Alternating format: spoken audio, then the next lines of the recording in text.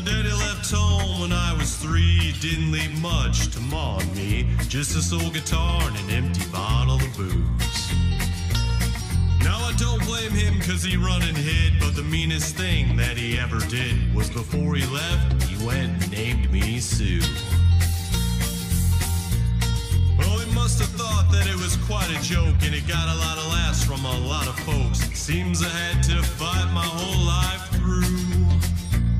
Some guy would giggle and I'd get red, and some guy'd laugh and I'd bust his head. I'll tell you, life ain't easy for a boy named Sue. Well, I grew up quick and I grew up mean. My fists got hard and my wits got keen. Roamed from town to hide my shame. But it made me a vow to the moon and the stars. I'd search the honky-tonks and bars and kill that man that gave me that awful name. Well, it was Gallenberg in mid-July, and I just hit the town and my throat was dry. I thought I'd stop and have myself a brew. At an old saloon on a street of mud, there at a table dealing studs, sat that dirty mangy dog that named me Sue. Well, I knew that snake was my own sweet dad from a worn out picture that my mother had. I knew that scar on his cheek and his evil eye. He was big and bent and gray and old, and I looked at him and my blood ran cold, and I said, "My name is Sue. How do you do? Now you gonna die."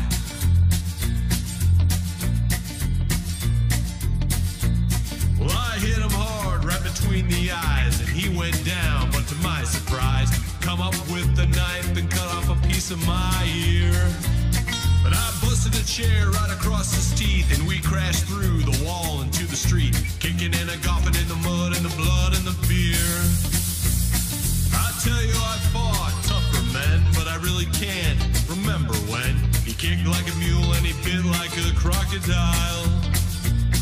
I heard him laugh and then I heard him cuss, and he went for his gun and I pulled mine first. He stood there looking at me and I saw him smile.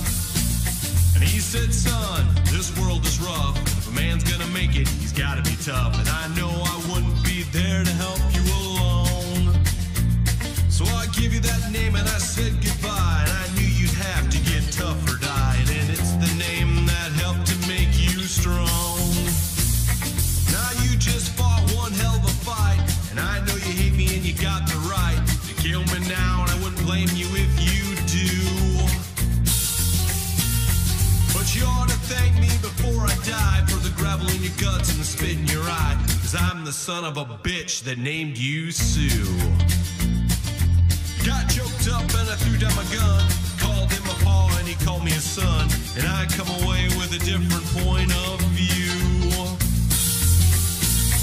And I think about him now and then, every time I try and every time I win. And if I ever have a son, I think I'm gonna name him Bill or George, anything but Sue. I hate that fucking name.